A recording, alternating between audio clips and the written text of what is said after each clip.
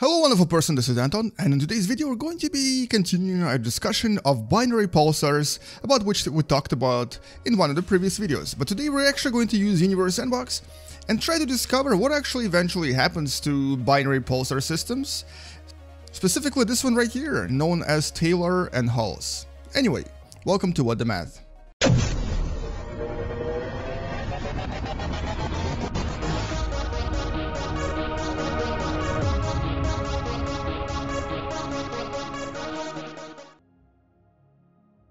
So in the previous video, I showed you two examples of binary neutron stars or binary pulsars that exist in our galaxy that we've found and discovered, and we're actually pretty impressed to discover because these stars are relatively rare, but they still exist out there, and obviously we can see them because they're pulsars. Now, the only difference between the binary system I showed in the previous video and this one here is that Taylor and Hulse are only hypothetically binary pulsars. We know one of them is a pulsar, and this is how we discovered them. And this is at a distance of about 26,000 light years away from us. But the second one, we know it's a neutron star, but it only might be a pulsar. And the reason why it might be a pulsar is because we don't actually see its emissions. Its emissions are probably pointing in a different direction for us. And so what we actually see is we only see one of them pulsating, but the other one is only seen from the interaction with the first pulsar. And what I mean by this is that every once in a while, the pulsations arrive to Earth at different times. Normally, a pulsar has very repetitive pulsations, but in this case, because these two are actually orbiting around one another, the pulsations actually arrive about 3 seconds later or 3 seconds earlier once in a while. And that's because they have an orbit around each other of the semi-major axis of about 3 light seconds long. In other words, when the pulsar is the farthest away from Earth, it takes 3 seconds longer to arrive to our planet than when it's the closest. So because they're orbiting around each other, and you can kind of see this if I enable orbits, because they're orbiting around each other, at some points in their orbit, they obviously arrive a little bit quicker. And at other points, they arrive a little bit slower. Now, so what else do we know about this system? Well, first of all, the two people who discovered these two pulsars, they won a Nobel Prize for this, because this was the first system that was discovered where two very dense, but relatively massive stars orbited around each other so close that we could actually study gravitational waves with them. And this was the first opportunity for us to study Einstein's theory of general relativity and try to discover if he was right. Now, we still haven't really finished studying this, but right now we are almost certain he was right, but we still are studying these in quite a lot of detail. But basically the reason why is that, as I mentioned in the previous video, every time these two guys orbit around each other, they create what's known as a gravitational wave. It's basically like a ripple in space-time that is kind of difficult to imagine and difficult to understand. But what it does is it basically contracts or expands time-space just a little bit for it to affect each of the stars. And because of this effect, these two guys actually move closer and closer to each other. So the rate of movement toward each other is about 3.5 meters per year, or about 10 feet per year. So it's not a lot. But because they're not that far off from each other to begin with, so each of these is actually somewhat close to each other. The distance here is only about 1.1 radii of our own sun at its closest. So basically this distance that you're going to see in a second, this distance right here is only really about the size of our sun. So let's see if the game has it represented correctly. We're going to place our sun here, see if it actually works. Yeah, no, it doesn't, because these are a lot closer than it should be, actually. In real life, they're a lot farther. In this case, they actually are literally only about 15,000 kilometers away from each other. So this simulation in the game is not super accurate. But this would be half the sun. So this right here would be half the sun. Our whole sun would be this big. And so this distance is not very far, and within the next 300 million years, they will actually collide with each other. And this is where it gets interesting, because we're not really sure what's going to happen. We know when black holes collide, they just create a bigger black hole. When white dwarfs collide, they usually create a type 1a supernova. But when two neutron stars or two pulsars collide, this is when things are a little bit more mysterious for us. Now, each of these has mass more than the mass of Sun, so here it's 1.8 masses of the Sun, or it's actually, this is not, I believe this is not particularly realistic either, because the companion here is about 1.4 masses of Sun, so let's actually change that. That should be 1.4, and the original star, or the bigger star, has the mass of about 1.4 as well, so they're actually relatively similar to each other in mass, forming a system that's about 2.8 masses of the Sun. And they're definitely not as close to each other, so maybe we'll change the separation as well. And we can just change this into light seconds. So here we go, 3 light seconds away from each other. Eccentricity should be a little bit lower. And let's just use our Sun for comparison. So the distance should be about 1 radii of the Sun, and this is about right. So there we go. This is a slightly more realistic representation of the system, with both of these kind of farther away from each other and essentially orbiting around one another in this fashion. So here we go. Perfect.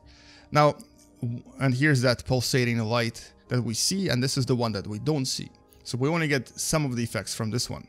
So one important thing that I haven't mentioned about this system just yet, and this is actually something that is really, really mind-blowing, is that the actual system here also creates a lot of energy from these gravitational waves.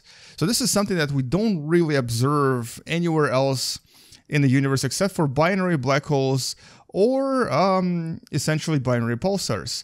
So the gravitational energy created by these gravitational waves here is approximately 7.3 times 10 to the power of 24 watts. Now, in comparison, this is about 2% of total energy radiated by our own Sun from the sunlight.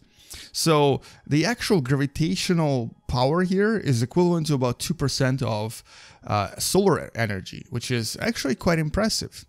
In comparison, our Sun radiates gravitational energy as well, but the gravitational energy from our Sun is only about 5,000 watts, which is literally like trillions and trillions of times less than the gravitational energy here. And so here we go. So there's that pulsating that we see, and that's the one that we don't see. This is actually quite perfect. The only thing I want to remove here is the labels. This is actually kind of what we observe, and this is at a distance of 26,000 light years away. Now we're going to actually collide these two together, because I really want to see what's going to happen to two neutron stars in Universe Sandbox when you collide them. But this is really the mystery to us. So we don't know what's going to happen when in 300 million years when these two collide. It might create a very large supernova, or maybe they'll create a bigger neutron star, or maybe just maybe they'll create a black hole.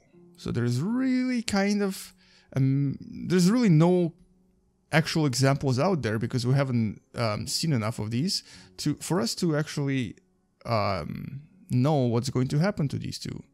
But we're going to find out what happens to these two when they collide in Universe Sandbox. And for all we know, they might actually create something very unusual. So I'm going to make them come really close to each other. And they're going to basically practically touch each other, almost touch each other. So we're at a distance of about 3,000 kilometers only. And the gravitational waves here would actually increase quite dramatically. The energy here would be now a lot more or a lot higher than the energy of our Sun. And so what's interesting is that you could probably harness the energy from these. We already have these devices that harness energy from actual waves. They kind of look like this. And why not come up with something that can actually harness gravitational wave energy? Because this is clearly going to create a lot more power. Okay, here we go. They're coming closer and closer to each other. I need to start slowing down time more. Now remember, in terms of size, these are super small. This is like literally size of a small, or I guess medium-sized city. So this one is 12.9 kilometers in radius, and this one here is, oh, it's actually the same. And so, yeah, they're actually really small. And you can kind of see they're both spinning in a different sort of direction. So they create two very interesting, very unusual pulsating lights. And this is what will probably occur in about 300 million years. So maybe we'll get to one day actually observe this if we're still around. But let's keep decreasing their semi-major axes and also decelerate time a little bit more. This is already in milliseconds per second. This is slowed down by about 1,000 times. And we are, at this point, observing them orbit each other really quickly. This will create some crazy unusual effects, including, of course, the pulses that will be unusually fast and unpredictable in some way, because these two will now influence each other quite dramatically. Okay, so here we go. Maybe this will be the time when they actually collide. No, not yet. But they are definitely passing very close to each other. And you can kind of see that every time they pass each other, they create quite a lot of energy that is visible even. They kind of become more bright. But the thing here that you need to understand as well is that this will all happen in like a second. At this distance, they'll actually create so much gravitational wave energy that they will basically slow down each other to the point where they'll most likely completely stop even. So the more gravitational waves they create, the more energy they produce, the more likely they will collide with each other quicker. And so this whole process from here to them colliding will be less than a second long.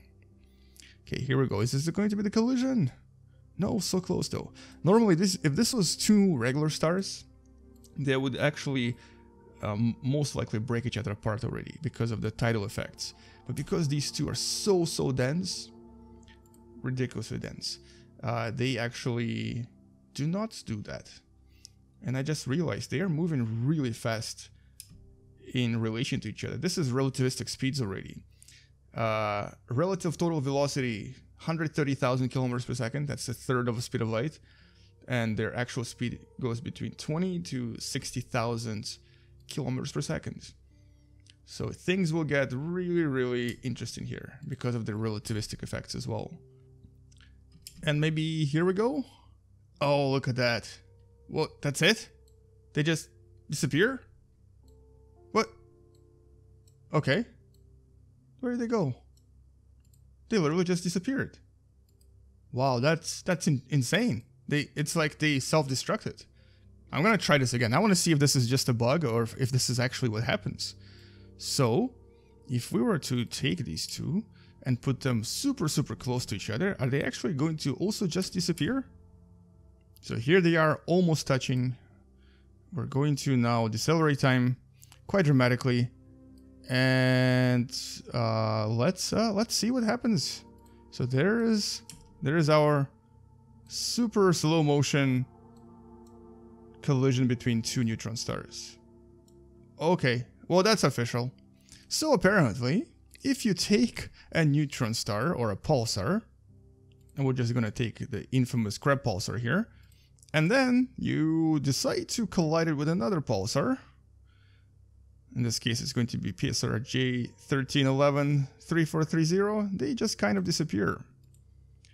And maybe, just maybe, this is actually what's going to happen as well, but probably very unlikely. There's a very high chance they will very likely create a black hole, or possibly that they might actually end up creating supernova, which I actually didn't realize was being created. So let me just actually go back to that simulation again, because maybe we missed a supernova. Maybe it actually happened, but we just didn't see it because we're really kind of close to the whole event here. So maybe the supernova did occur and these two destroyed each other and simply created the supernova. So we're going to do this again, decelerate time, and move really far away and observe it from a distance. Okay, so there's that disappearance. And now, if we accelerate time, are they going to create a supernova? Yes, there we go. Two supernova even. Ah, okay. So that makes more sense. So their energy was released after their collision with each other as these two really powerful supernova. Very interesting. So that's that makes more sense. So chances are when two neutron stars or two pulsars collide, you basically end up with a supernova. Awesome. Anyway, that's all I wanted to do in this video, and hopefully you learned something from it, and now you know about the binary pulsars even more, and the hypothetical collision between them as well. I'll see you guys tomorrow. Come back tomorrow to learn something else. Space out, and as always, bye-bye.